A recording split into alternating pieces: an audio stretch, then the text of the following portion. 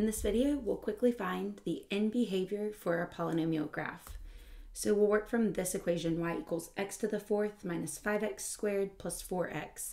And we would do this so that we can easily sketch a graph of the polynomial. Knowing the end behavior will help you get that graph in the right place.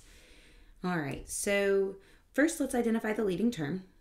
And the leading term is simply the polynomial term that has the highest exponent. So in this case, our leading term is x to the fourth. And looking at two pieces of information from that and a little analysis will get us the correct end behavior for this equation. Okay, so in this little chart, the D stands for degree. So specifically, we'll identify the degree and say, is it even or odd? And LC stands for the leading coefficient's sign. So is it positive or negative? And from those two things, we'll be able to get the end behavior. So we see our degree or our exponent is 4. So we'll say our degree is even. Okay, 4 is even. And then our leading coefficient, of course, is positive. So from these two things, we can now draw our conclusion about end behavior. Just think about the most basic even parent function, which is y equals positive x squared. We should know what that graph looks like. It's that u opening up because it's positive.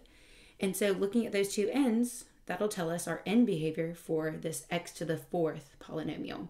So that leading term is really pulling the strongest on our graph.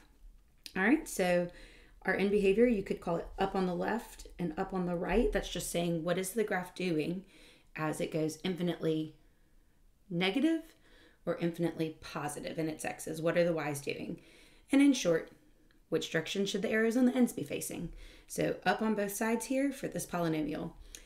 Hopefully this helps give you a solid foundation for starting to sketch graphs of polynomials. I will post more videos with examples on end behavior, as well as examples on how to sketch graphs of polynomials. Thanks for watching.